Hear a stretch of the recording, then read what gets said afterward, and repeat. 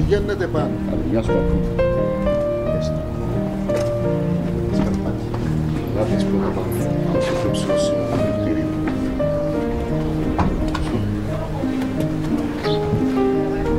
Το ψηλό σημείο της περαγγελίας. Στείλαμε όμως τον απέναντι. Θα της απέναντι τύχη. Τον πενταράκτη, τα σπιτάκια. Πρέπει να δει την Αμμόχωστο. Περιμένεις προχωρήν αυτό μέσα. Έτσι εκεί στο λάθος, τώρα βλέπεις την Αμμόχωστο. Άρα. Τι βλέπεις, για πες μου τι βλέπεις. Είναι η Αμμόχωστος, είναι το λιμάνι της Αμμοχώστου.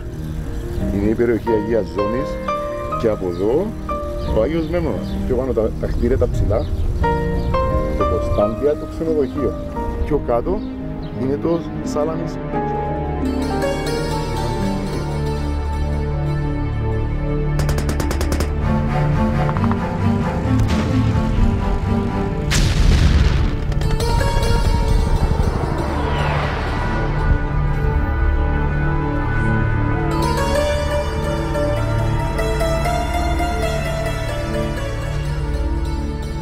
In 1974, the town of Famagusta was invaded by the Turkish army.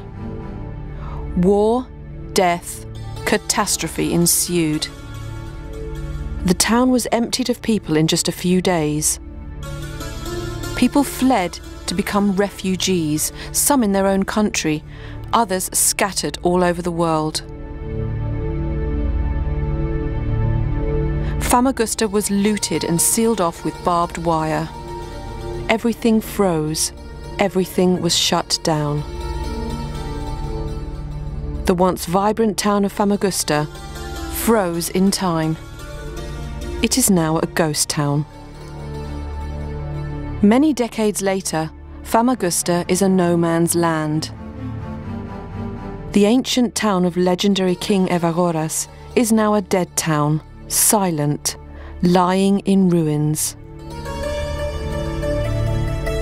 The continuing occupation of the town of Famagusta is not only a clear violation of human rights and international law, but also a violation of the United Nations Security Council resolutions 550 and 789, which calls for the immediate transfer of the fenced area of Famagusta to its rightful owners through the administration of the United Nations, condemns the presence of Turkish troops in Cyprus, and considers any attempts to settle any part of Famagusta by people other than its lawful inhabitants as illegal and inadmissible.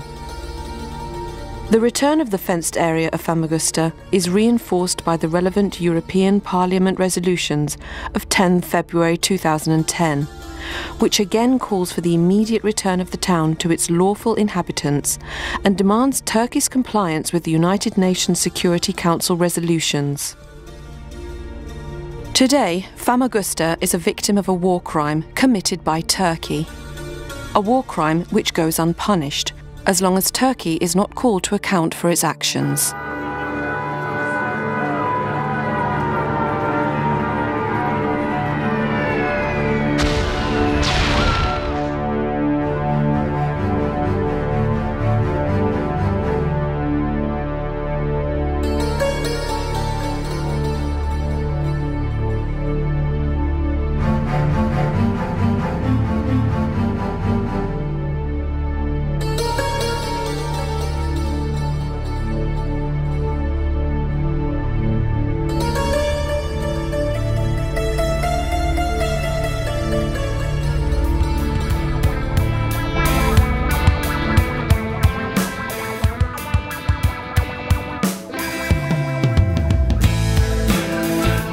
Before the Turkish invasion of 1974, Famagusta flourished both culturally and economically. With Cyprus's independence in 1960, Famagusta became the most vibrant town in Cyprus. With rapid industrial growth, it became not only prosperous, but also a centre of entertainment, culture and tourism.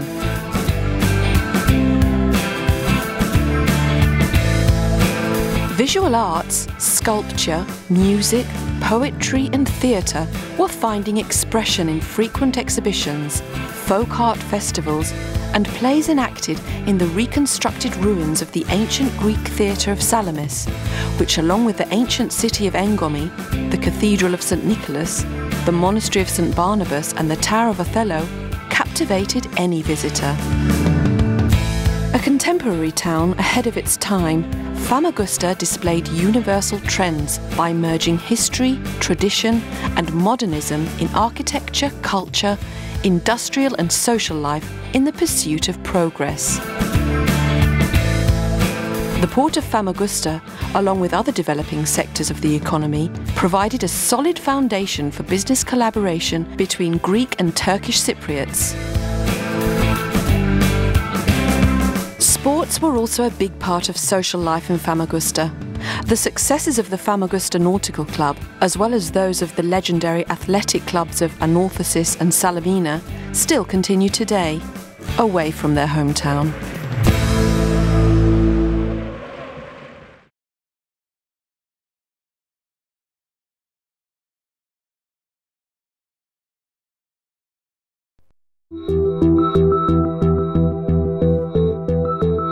The President of the Republic of Cyprus made a proposal calling upon Turkey to implement UN Security Council Resolution 550, adopted in 1984. The resolution provides for the handing over by Turkey of the fenced area of Famagusta to the UN.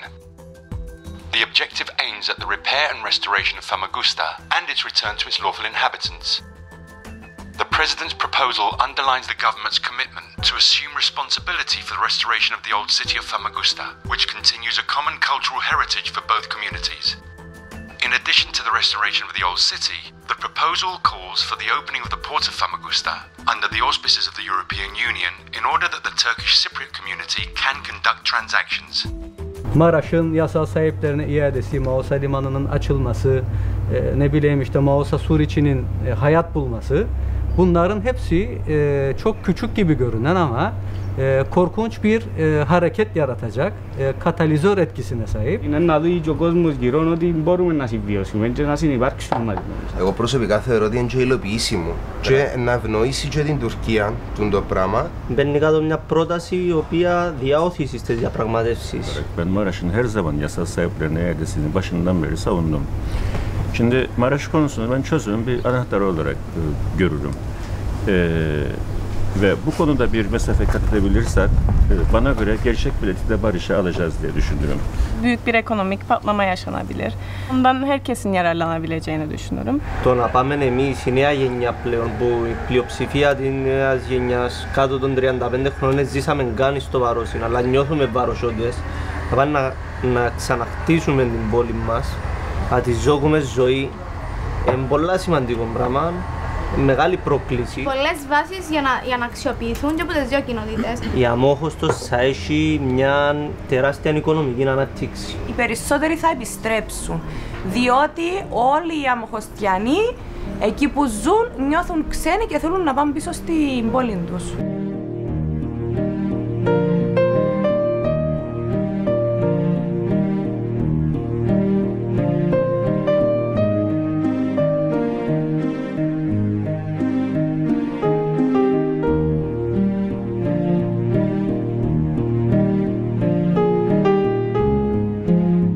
Ο Δήμαρχος Αμμοχώστου εκλέγεται κανονικά όπως και οι δήμαρχοι των ελεύθερων πόλεων της Κύπρου. Οι ψηφοφόροι απλώς Αμμοχώστου δεν ζουν στην πόλη τους, η οποία είναι μια πόλη φάντασμα. Ζουν στις υπόλοιπες πόλεις της ελεύθερης Κύπρου και ψηφίζουν εκεί που βρίσκονται. Η επιστροφή στην Αμμόχωστο δεν είναι ένα όνειρο και ένας πόθος εμάς των πιο παλιών, είναι και ένας οραματισμός των νέων μας, οι οποίοι έχουν χτίσει βαθιά μέσα τους το πείσμα και τον πόθο να επιστρέψουν στην πόλη της Αμμοχώστου και να ξαναχτίσουν μια νέα Αμμόχωστο, στην οποία θα ζήσουν και θα μεγαλουργήσουν.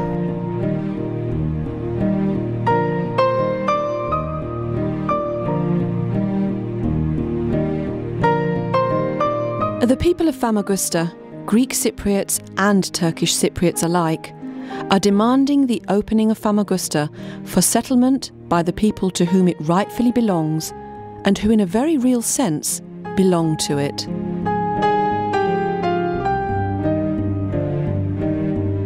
Famagusta at this point in time is its people.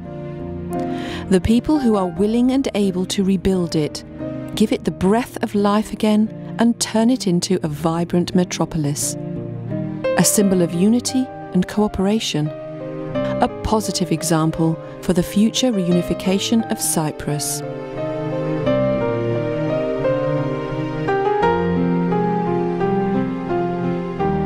We demand to return to our homes and create a new city and a new life for us and our children.